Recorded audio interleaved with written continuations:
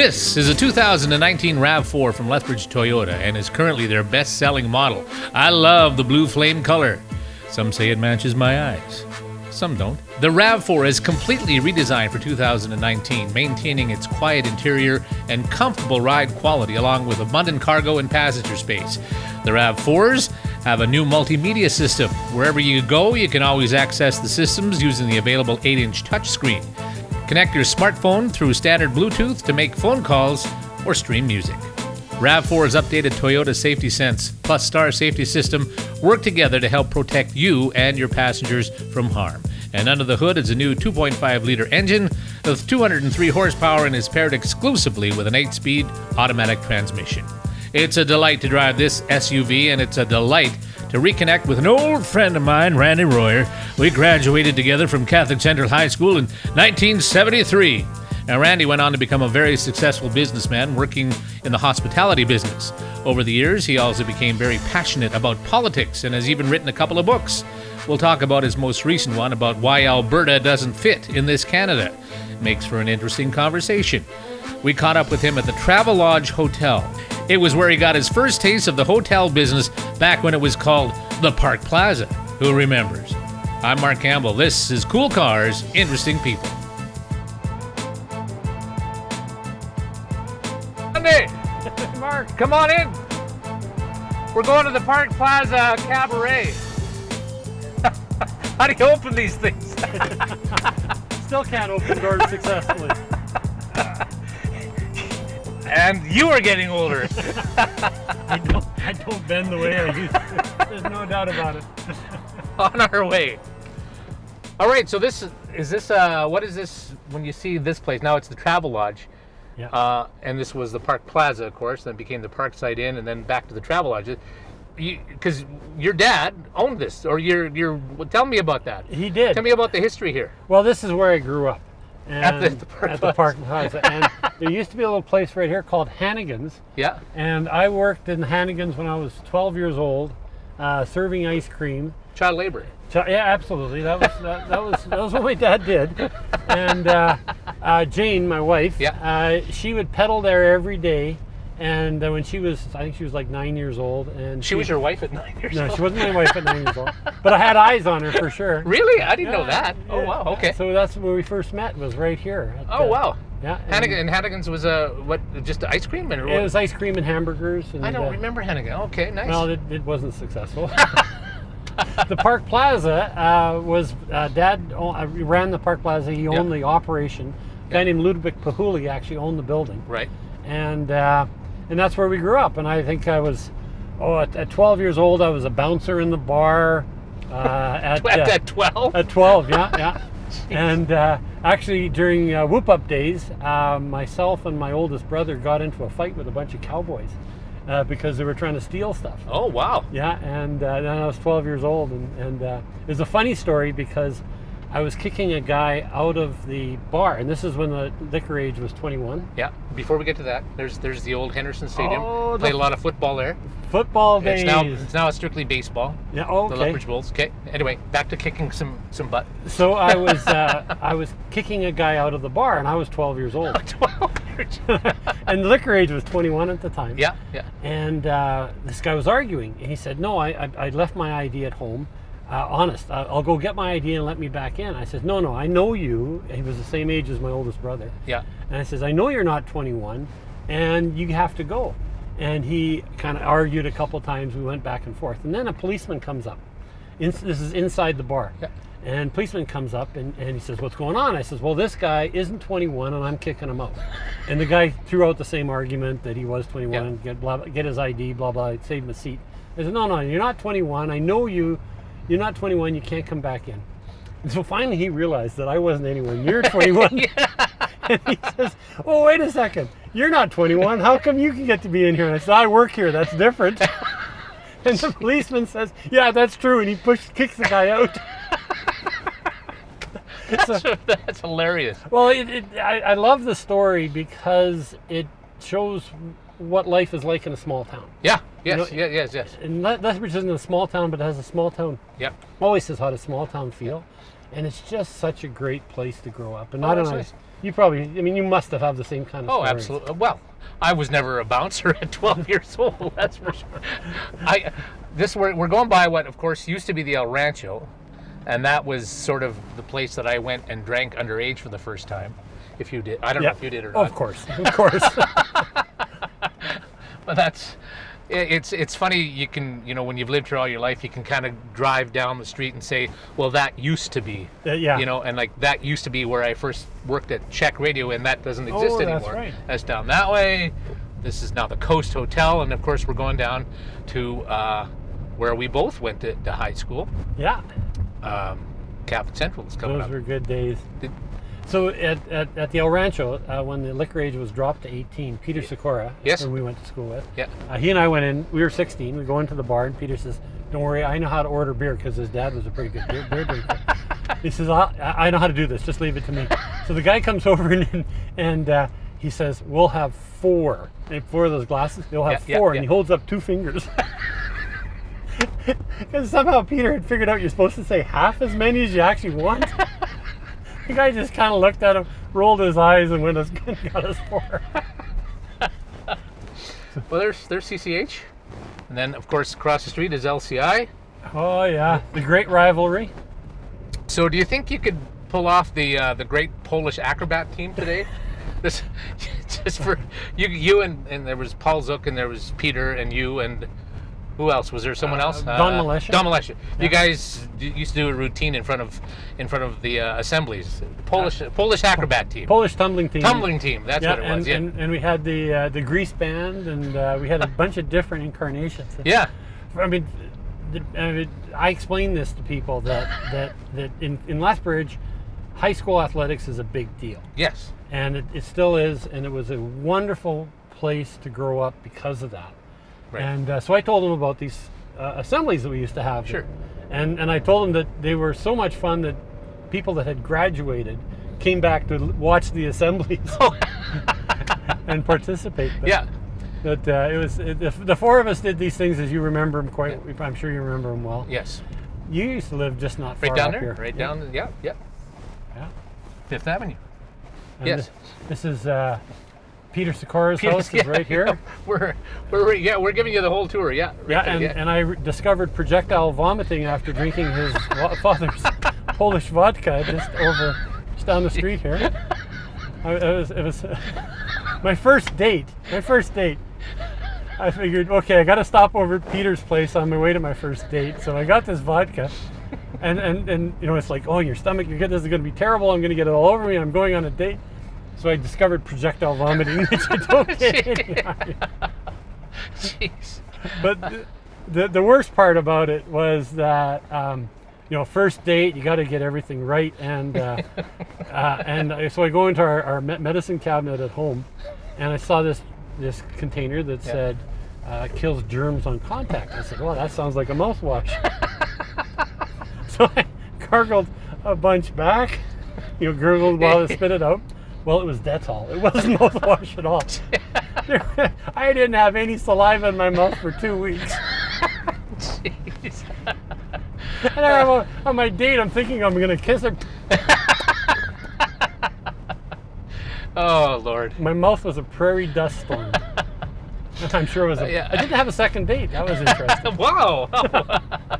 That's a bit of a surprise. Yeah. So... What was the plan when you went doing your bouncing and your graduate high school, you were a star athlete in football, and then we won provincials in basketball. That was a big deal. Yeah, that was huge. And won a city championship for the Cougars, right? You would have. Yep. So what was on the table for you with options moving forward after high school? What was the plan, or did you have a plan, or was it just take over the family business, or was it what was in your what the hell was going on in my mind? Yeah. Square corners in my mind. Yes. I had bought into the notion of being part of a family business. Right. So the brothers and my dad wanted to get into the hotel business. They wanted to extend the hotel business. Right. And we decided we were going to do limited service hotels, which were just emerging at the time. Would define limited service hotels? No restaurant. Oh, okay, gotcha. Okay. Yeah, so just rooms, and low price, Right. Efficient plants. Right. And so I went to business school in London, Ontario. Came home every year. You probably recall the parties that would that would happen every time we came home, and everybody reunited at Christmas and stuff. Summertime. And then we got into the hotel business, and we operated out of Lethbridge for a number of years, and then it was just because we became national, it just became too hard to go back and forth, so we moved up to Calgary. Right. Right. And was that a good thing? I still love Lethbridge, and but Calgary isn't, was on the the national stage. We ended up doing. It's something you needed to do. It's something we needed to do. Yeah. And I still feel very connected to Lethbridge, and so Good. I appreciate you doing this because Sure. It's fun. Yeah. We're going to the Java the Hut. Java the Hut. Oh, yeah. There's Mr. Java right there. Perfect. All right. Here we go. Great. Sorry, I think I had the heat on the whole time, but I didn't know how to change it. So That's the fun with driving the car. I know.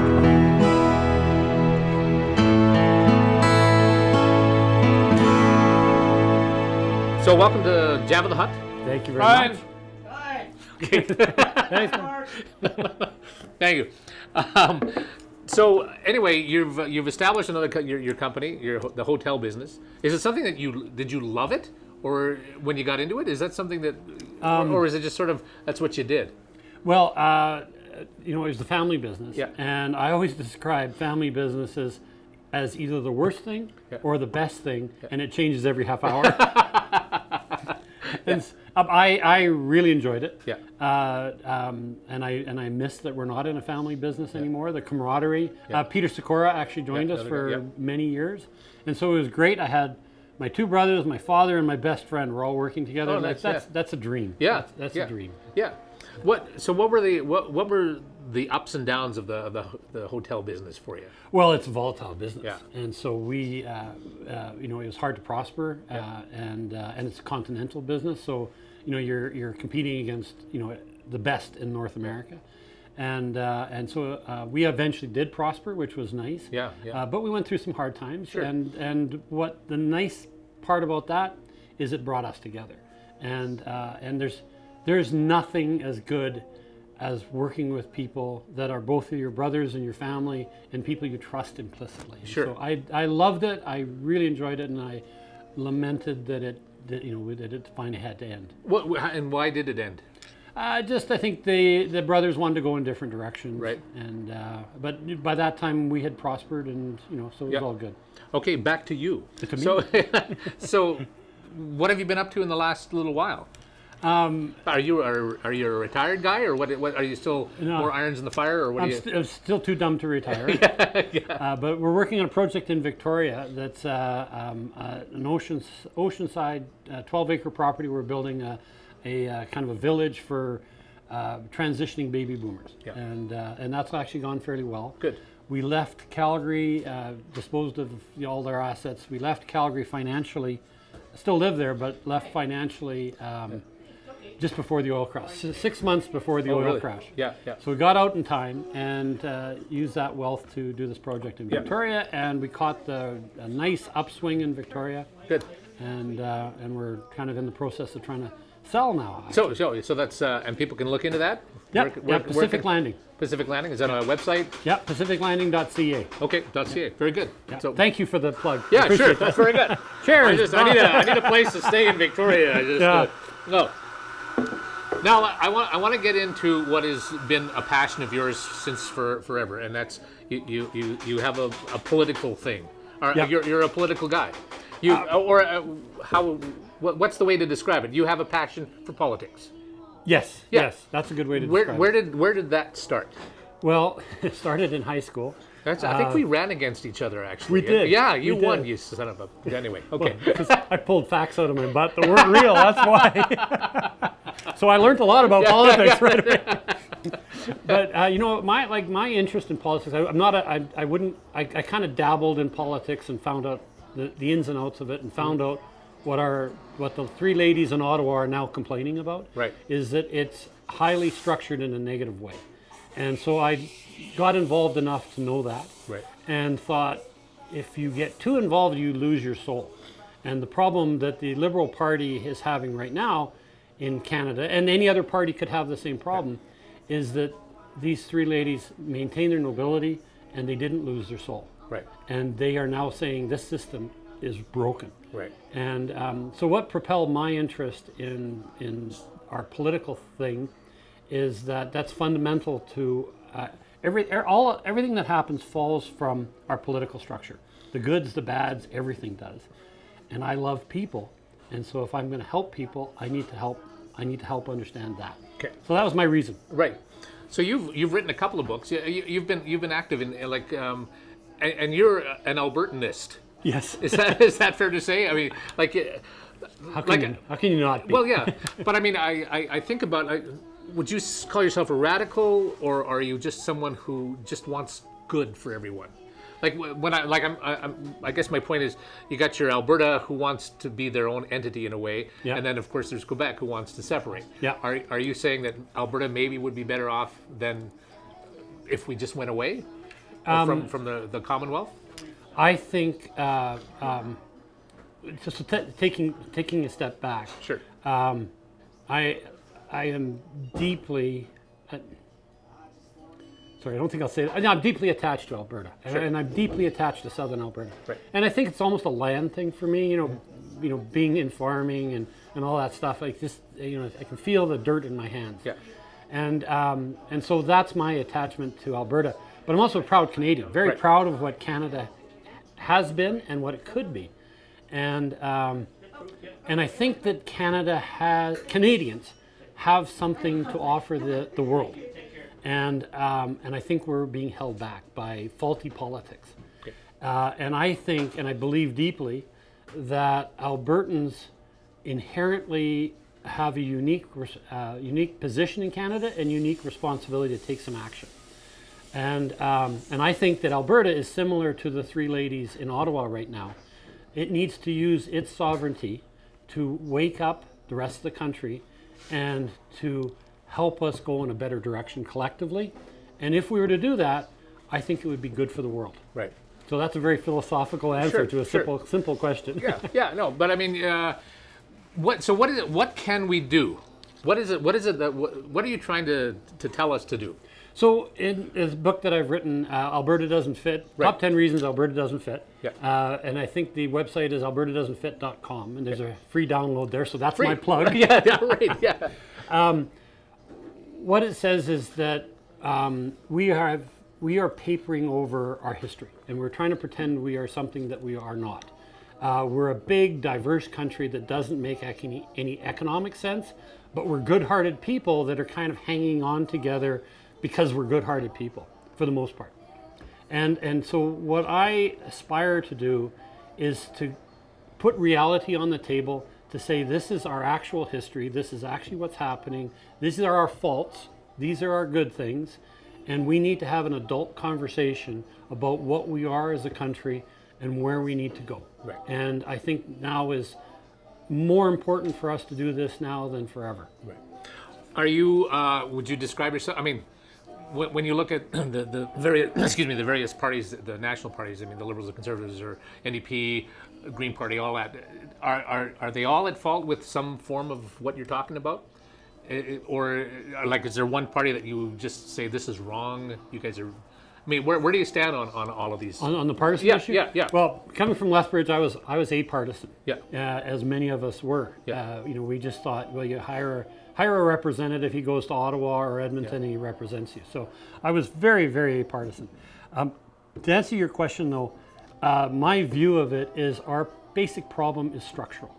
And that what I talk about is our history, and that our history of colonialism, and that we severed our ties with the United Kingdom in sort of the 1800s, and our parliamentary system evolved so that it kind of made an imperial prime ministership. And that's what we're seeing right now. Again, I'm referring to what's going on in Ottawa with the Wilson-Raybould issue. Justin Trudeau went out and got people that were not cradle liberals and persuaded them that he was going to run the country differently. And then what he did was he ended up being just as dictatorial as every other prime minister has ever been, using the power of the prime ministership. And so you have this strange situation where these ladies, to their credit, have said, no, this isn't right. They use their sovereignty, their personal sovereignty, to say, I'm not going to be swayed by partisanship. I'm not going to be swayed by all the other people that are speaking poorly of me. I'm going to stand up and say this isn't right. And then what happens is that goes to a judicial committee, and the judicial committee is appointed by the party whip, who is in turn appointed by the prime minister's office. And so you have the prime minister, effectively the prime minister in the prime minister's office, he's adjudicating whether he's right or wrong. Well, I think he's going to say he was fine. Just a shot in the dark. It's our system that's wrong. And it's the same provincially as it is federally. It's the Canadian system as it evolved it doesn't promote freedom and democracy. And actually, I'm going to say this too, because one of the things that I talk about in the book is that because of our because of the way Alberta was settled, Alberta, Saskatchewan, and Manitoba, we weren't settled the same way that Ontario, Quebec, and even British Columbia. Those were colonies of Britain. The prairies were a colony of the colony. And so and the problem was that the Canadian government, Upper Canada and Lower Canada, didn't have enough loyal British citizens, so they opened it up to the world. And what ended up happening is we had people from all over Europe came to Alberta, and they came here for freedom and democracy, because that's what the posters said: come to North America for freedom and democracy in their hometown, in their home countries. And so we ended up here on the prairies with this concept of freedom and democracy and individualism. And that's foreign to both Quebec and Ontario and the origins in British Columbia. And so if the world needs more freedom and democracy, it's the prairies that have to lead it. And we have, in my opinion, it's a responsibility for us to enlighten the rest of the country and say, this is what the world needs, because they aren't attached to it the way we are. So how do you get that message out? How do you find the influencers that can make changes like that?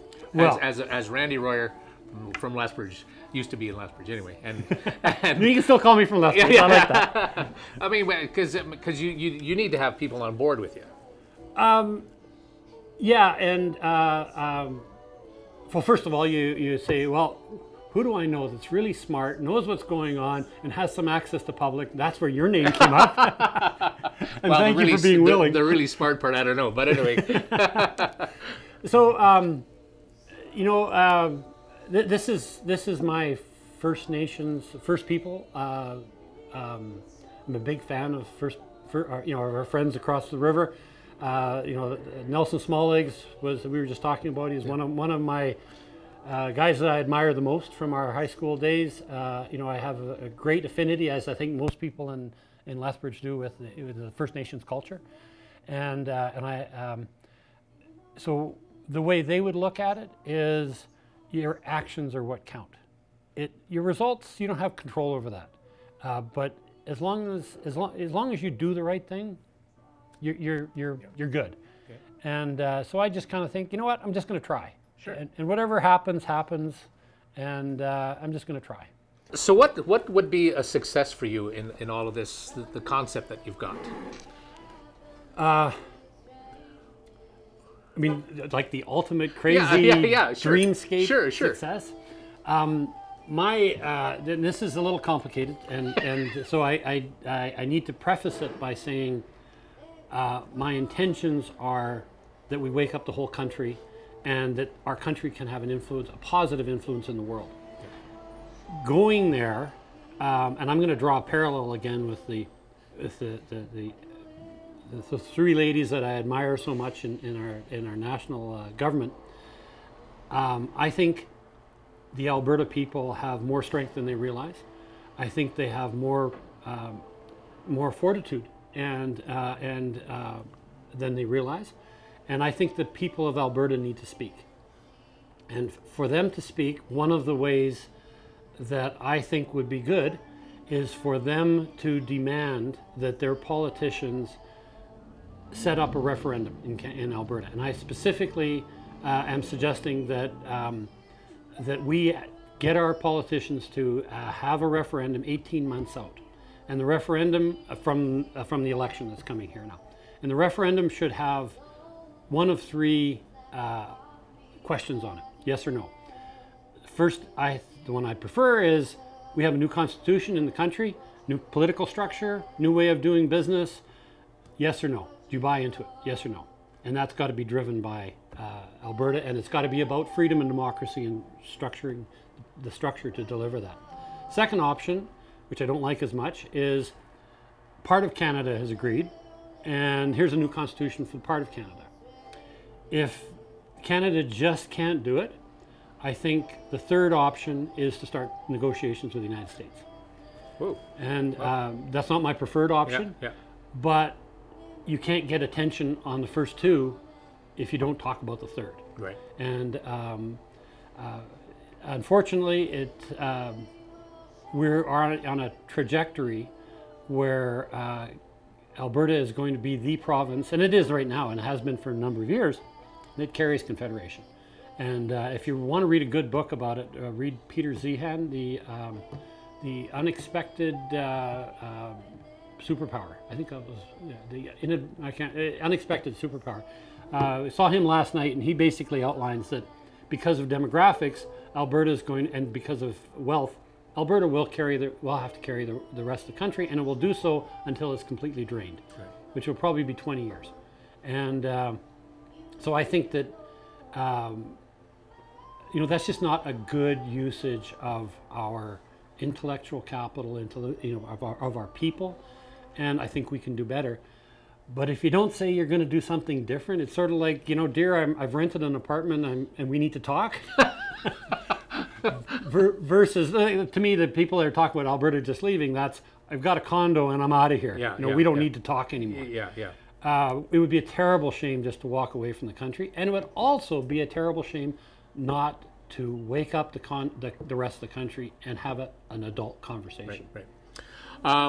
So on a national scale, we've talked about that, but what about on the political government, Alberta? How are we doing with that? How is that looking for you? And of course, we've got the election. What's going through those four corners of your brain right now about that? Well, what I learned about politicians is that they're very focused on their job. Yeah. And they will do whatever it takes to make sure that they either get the job or continue their job. And so they're not really up for looking at the real issues. And so the real issue in Alberta right now is, how does this fit into Confederation? And how does Canada fit into the changing world? And United States, for example, we've experienced 70 years of peace and prosperity because America has subsidized the world order. If you look at what Obama has done and you look at Trump, and what's probably going to happen next, you realize that the United States no longer wants to do that. It wants to take care of itself. So how does Canada fit in that? And it doesn't look at security the same way that it has. And Canada has had a favorable trade and economic relationship because we had this security trump card. That the Russians had to shoot ICBMs over Canada to hit the United States. Yeah. So we don't have that security trump card anymore. Careful when you say Trump card. Exactly. Yeah, okay. Well, I think he is such a card. Okay, yeah, right. Yeah. So we don't have that. I don't have that card to play anymore. Yeah. And you saw in the trade negotiations that we need the United States a lot more than the United States needs us. Right. And when we signed the FTA and NAFTA afterwards, what we did was we threw away our national economy and we integrated continentally. And so if you look at it, every province trades more north-south than we do east-west. And then we don't have free trade between provinces, but every province has free trade with the United States. It is an insane system. Right. And it has made us more vulnerable to volatility in the United States, more vulnerable to the he who shall not be named anymore. And so, it's insane that we're putting ourselves in this position. We're over a barrel, and we're looking at our partner who's also over the barrel and say, yeah, this sucks. But let's not take care of each other, you know. Yeah. Where does your ideologies fit in with some of your perhaps influential or other political friends that could influence what you're talking about? How do they react to your book or to what your thoughts are? The nice thing about the book is because it sort of looks at history and explains why we are where we are. Talks about colonialism and talks about how Indigenous people have the same issue. They hate the colonialism of the Canadian government. Alberta hates the colonialism, not the Alberta government, the federal government. Okay. Albertans hate the colonialism that we have inherent in Canada. So there's actually a lot of collaboration that can be found. To answer your question, when I started writing this book, I started 3 years ago, right. And I thought I was going to have to wake people up to the issue. When I first kind of did a little test issuing and some people read it, I very quickly found out everybody knows the issue. The question is, what do we do? Right. Like everybody deep, the feedback on the book is people have aha moments. That, oh, that's why it's like that. Yeah. You know, everybody feels and understands that it is that way and it's not right, but they don't understand why. And what I aspire to do is if I can help them understand why it is that way, then we can start talking about solutions. Right.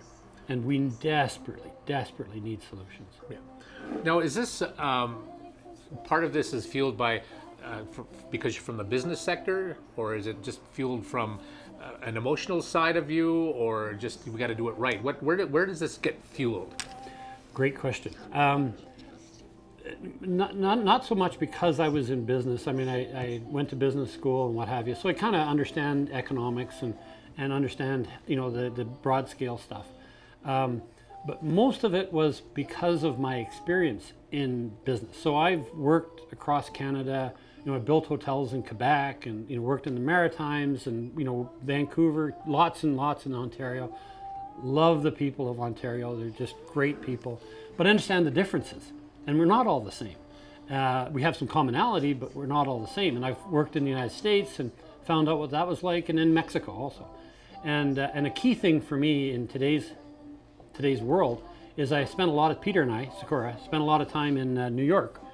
And so when he who shall not be named comes out and says some things that look just totally crazy to us, yep. I look at it and go, that is totally the New York mindset. That's exactly how they look at us.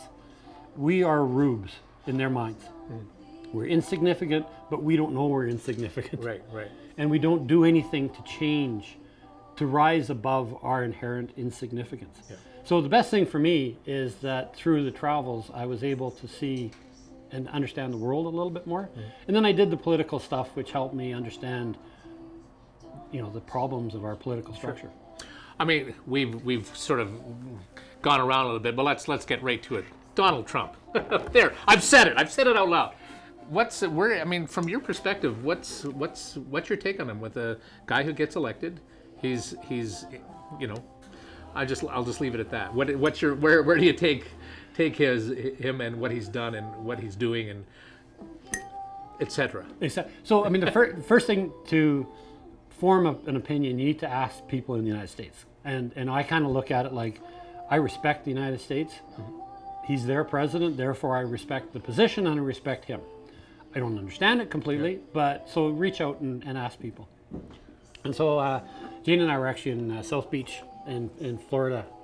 And of course in South Beach you hang around the pool. Yeah. So, hang around the pool, you start talking to people. Yeah. And there's a couple from Columbus, Ohio. Great hockey team. And glad we beat them. Columbus, Ohio, and they were a black couple. So they had come from, you know, kind of the rougher neighborhood in Akron, moved to Columbus, and were prosperous and were doing, you know, middle class, doing well. They said everybody in their economic sphere and their business sphere love Trump. They love him. They love what he's doing. And he said, when you go back to the neighborhood at home, you don't kind of talk about it all that much. Yeah.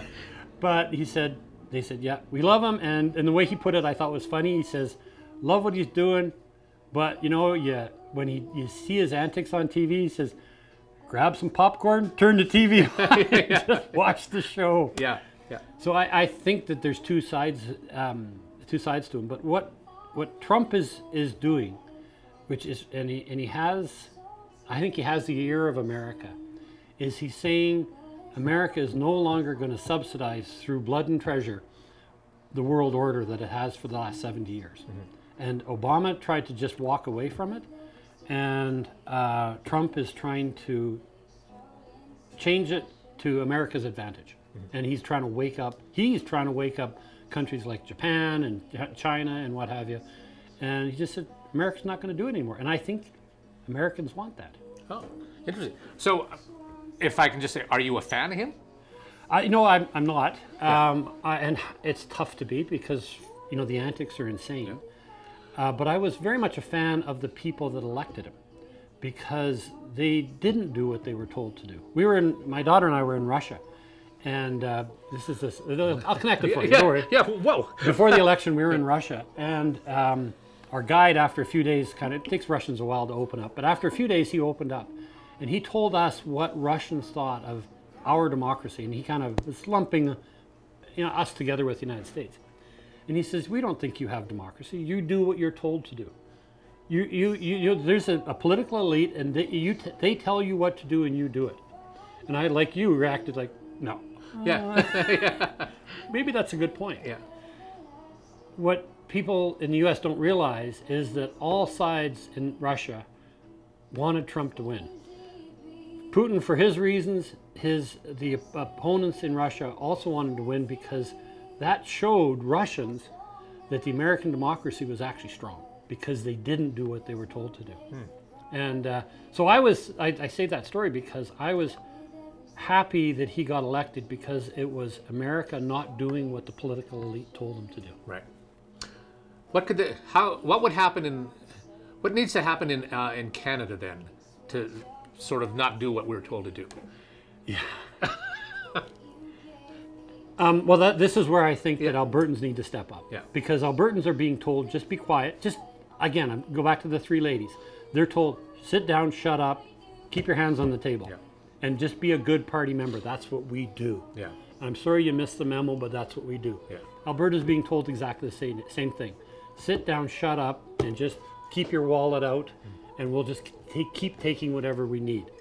And your disagreement that's been happening for years, and we kind of said, hey, you're just a bunch of cowboys, just shut up.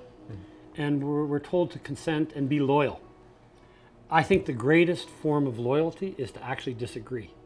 Because if you express your disagreement and you can make both parties better for it, I think that's true loyalty. And I think that's what Alberta needs to do. We need to express fully and confidently that we disagree.